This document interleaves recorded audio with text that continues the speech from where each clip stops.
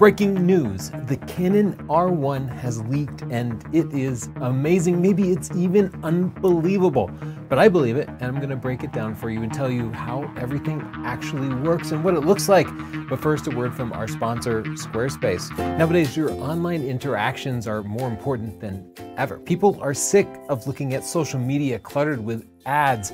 Nowadays, you need your own website that reflects your own style, shows your best pictures or the work that your business is doing. Squarespace lets you set all this up, take appointments online, set up an entire online store. It's what we use for our own stuff. And if you're setting up any kind of website, go to squarespace.com/Tony, try it out. And if you love it, coupon code Tony gets you 10% off. Thank you, Squarespace. First of all, what will the R1 look like? I think, my guess, it's going to look exactly like a 1DX Mark III with a few refinements. Here's the thing, Canon has been the #1 camera manufacturer for decades. While Nikon is chasing Canon and Sony is chasing Canon, Canon is also mainly competing against Canon. They want to move their existing 1DX shooters from the DSLR world over to the mirrorless world. But these are old pros who use these things. They've been using something that looks exactly like this 1DX for a decade or more themselves, and they don't like change.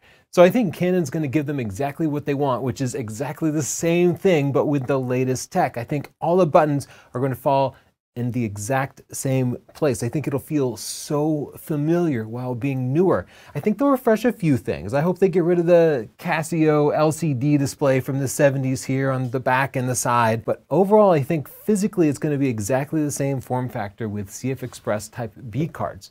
Now let's talk about the rumored specs from our friends over at Canon Rumors, who gave this a CR0. That means he thinks it's not credible.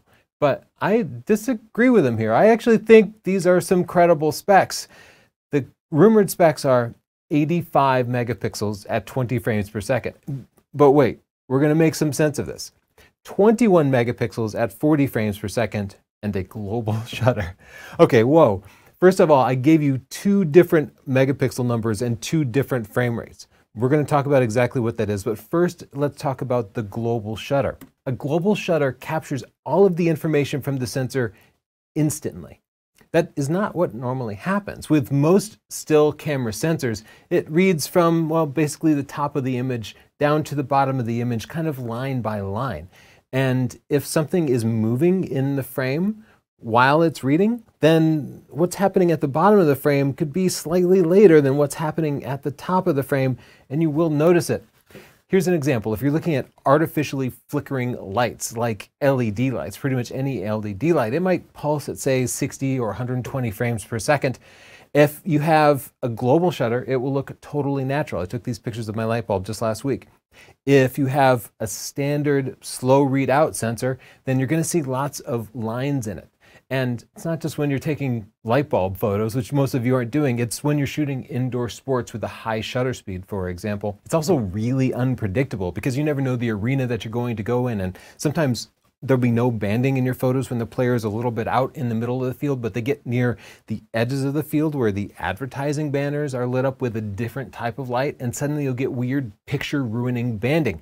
That's not something that really happens with the DSLR sports cameras, but it would happen with mirrorless cameras like the Canon R5.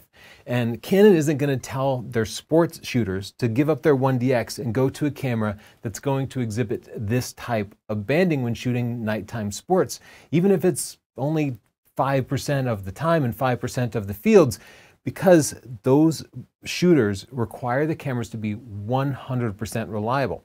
Canon wouldn't settle for anything less, and that's why I think Canon actually would make a global shutter for this camera. Another problem is rolling shutter. Because the top of the image is being read before the bottom of the image, if you're panning to the left, as I was for this shot, for example, chasing a player running across the field, you'll see everything ends up kind of diagonal looking. You'll see this a lot in movies, video, when there's a whip pan, you know, the camera goes shoo. And if you were to pause it, you would see everything slanted to the side. There are a few video cameras, like the red Komodo 6K camera. 6K is the resolution, 6K is also the price, so it's nice and expensive. People love it for those kind of action scenes. They never have to worry about rolling shutter. Canon themselves have made a global shutter camera, the C700. So they have some experience here because they also make cinema cameras. What about a high megapixel global shutter camera? Is that possible?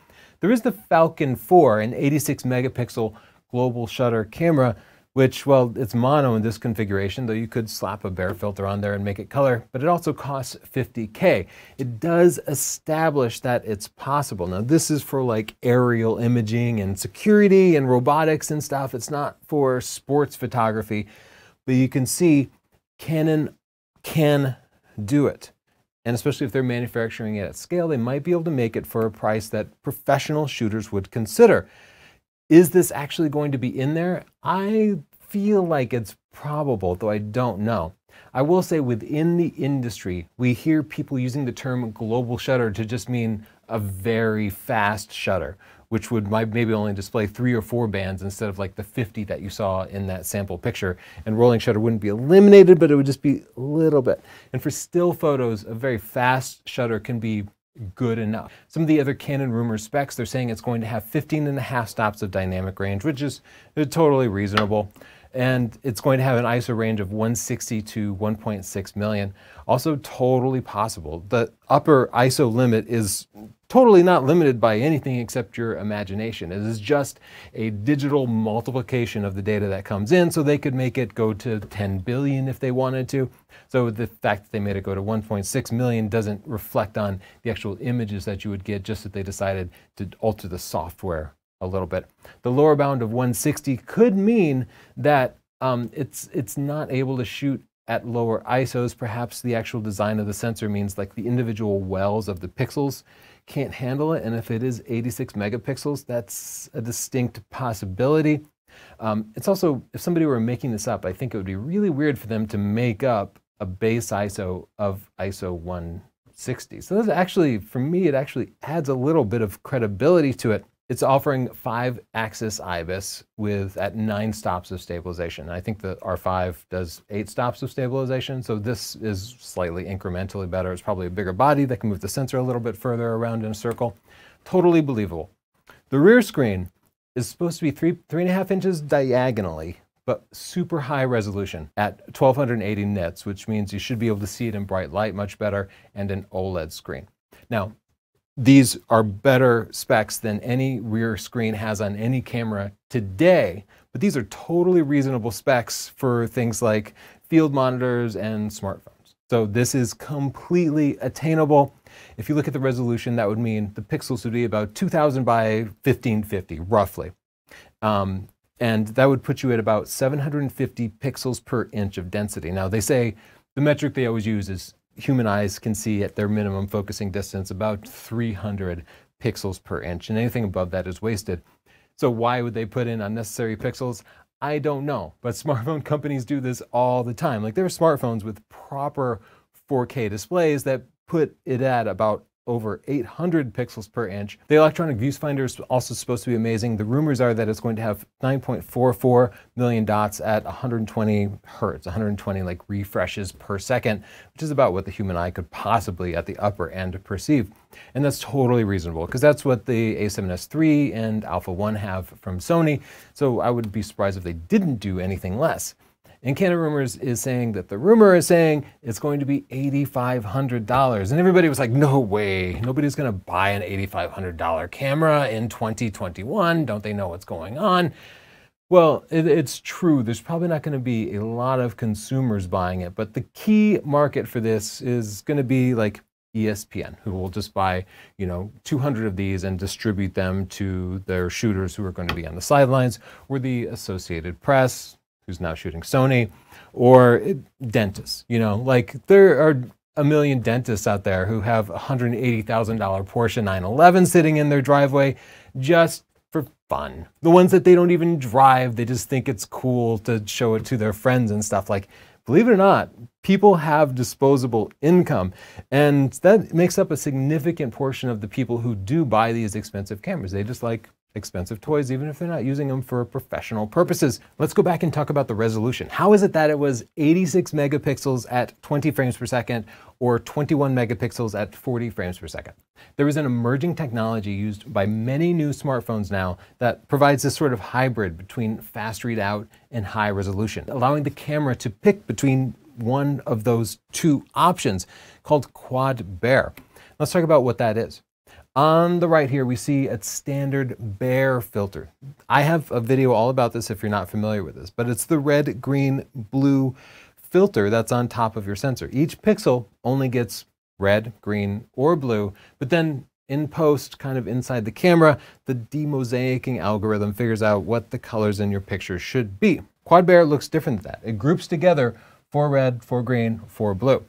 And when you're doing a fast readout, a fast low resolution readout, it does pixel binning. It reads each group of 4 pixels as one big pixel. And thus, it's actually reducing the resolution of the sensor 4-fold, making it much, much faster. And what quad Bayer does is, technically you can put the camera in a separate mode where it will read each individual pixel, but it takes longer. It generates more data, it generates more heat when you're processing it and such, so you can't necessarily use it for video. But it does give you the ability to produce high megapixel images at will without sacrificing the ability to do fast readout for things like video or 40 frames per second stills, for example. So it gives you the awesome specs. You can brag about having a high megapixel camera. That's what the smartphones do. Even though most of the time they don't actually use the high resolution version, it doesn't cost a whole lot more to create one of these quad Bayer sensors. There's not really a sacrifice in image quality, and you get the option to bump it up when you want to, and you can brag about the higher spec. But if we were to compare an 86 megapixel quad Bayer sensor versus an 86 megapixel standard Bayer sensor, there would be some disadvantages in image quality. Here is an example of the quad Bayer sensor. Notice that each 4 pixels are bundled together. Let's say we have a small blue object that appears in the frame, and it just so happens to land on one of the groups of red pixels. This blue object would essentially be invisible because the sensor can only see it if it overlaps one or more of the blue photosites here. So that would be lost. That's an example of how a quad Bayer filter could completely lose color without being able to see it, like it's colorblind. Here's another example. If there was a blue object that happened to land on one of these groups of 4 blue photosites, the sensor wouldn't necessarily be able to distinguish a small blue object from a big blue object because there's just not as much color resolution in this particular layout. Like, honestly, these two could look pretty much indistinguishable to the sensor. So the sensor is always having to make these big guesses about color in the demosaicing algorithm. Another thing that can happen, especially with clothing and fabrics, is you get these like fine patterns and textures that repeat. And if these happen to line up with the pixels, you can get some really strange artifacts. Like, imagine we have some blue polka dots that happen to light up all of these groups of 4 blue photosites. Well, now, to the sensor, it looks like it could be a big blue or maybe a violet object that is just covering the entire span of the sensor. Run this same scenario on a standard Bayer filter, and let's drop that blue on there. Here you can see where it happened to land, same size, same photosite size. It happened to land on 2 blue photosites. Move it a little bit. Here it's completely covering 1 blue photosite, but the sensor still knows it's blue. Here it's landing on 4. But the sensor can still tell. The sensor has more color resolution. Quad Bayer gives you more resolution. It gives you better specs, but it doesn't give you the full image quality that you would expect at that high resolution. Still, in our testing, the Quad Bayer does give you significantly more detail than you get out of the binned image. In other words, the 86 megapixel image quality would be better than the 21 megapixel image quality, and it would have a lot of detail in it, but it wouldn't match that of another 86 megapixel camera if it had a standard Bayer filter on it. If these specs are true, then this camera probably will not have full width 8K because that would require a lot of crunching. It probably will have full width 4K, and it might offer 8K at a significant crop, like a 1.8 times crop. Let's compare the rumored R1 against the very real Sony Alpha 1. The rumored R1 is $8,500, while the Alpha 1 from Sony is $6,500. The R1 has 85 megapixels at 20 frames per second, where the Alpha 1 offers 50 megapixels at 30 frames per second. But those 50 megapixels are not using a quad Bayer filter, so we actually might see comparable amounts of detail from that configuration. And the Alpha 1 is faster at that higher resolution. But drop the R1 down into 21 megapixel mode, and now it will do 40 frames per second, a full 30% more than the Sony Alpha 1 can do. The Alpha 1 does give the option to drop down to a lower resolution, but only with JPEG files. So you can use the lower resolution if you just don't want to store all those big files, but you're still limited to 30 frames per second. Pretty good, but would pros like an extra 30% for high action things? Yeah, we absolutely all would, even if it means sacrificing resolution, especially for sports. With wildlife, you kind of do want all that extra detail of the high resolution version of the sensor. The R1 would offer a global shutter, which would probably not show any artifacts under flickering lights and absolutely no rolling shutter. The Alpha 1 has a very, very fast shutter, which I've never seen any rolling shutter in real world conditions, but it does flicker a little bit in extreme test conditions. But, you know, because of the conditions, I'm not really allowed to shoot indoor sports at night currently, so I can't do real world stuff, but a global shutter is going to be better. Let's compare how the Canon R1 compares to the current standard for pro sport shooters, the 1DX Mark III DSLR. It's $2,000 more expensive based on the rumors, but it's also way more powerful. If you're a pro and you don't want high-res pictures, you just want to keep it in that low-res 21 megapixel mode, you can go from 16 or really like 12 to 14 real-world frames per second up to a 40 real-world frames per second. You also will never have to worry about banding, because even mechanical shutters like in the 1DX will band in some extreme conditions because the shutter isn't open across the entire sensor when you're shooting at really high shutter speeds. It just opens a little window that kind of moves up and down. So you do see it in mechanical shutters, but you also get all the benefits of the electronic viewfinder, the eye detect autofocus, the corner-to-corner focusing points, and we find like shooting with the Canon R5 to be absolutely amazing. Like their autofocus system is just remarkable, and I know anytime a 1DX user picks that up, they're going to become hooked on it.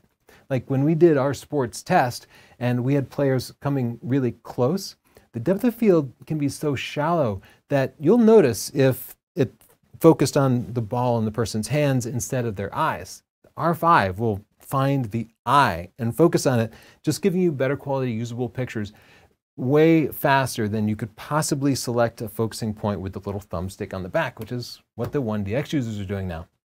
There's a big remaining question though. Canon really doesn't have any big sports lenses for their mirrorless R-mount system. You could adapt. They have adapters, and if you're a pro, you'd probably just buy a single adapter for every one of your lenses and just keep it semi-permanently mounted there so you didn't have to worry about finding your adapter when you wanted to swap them.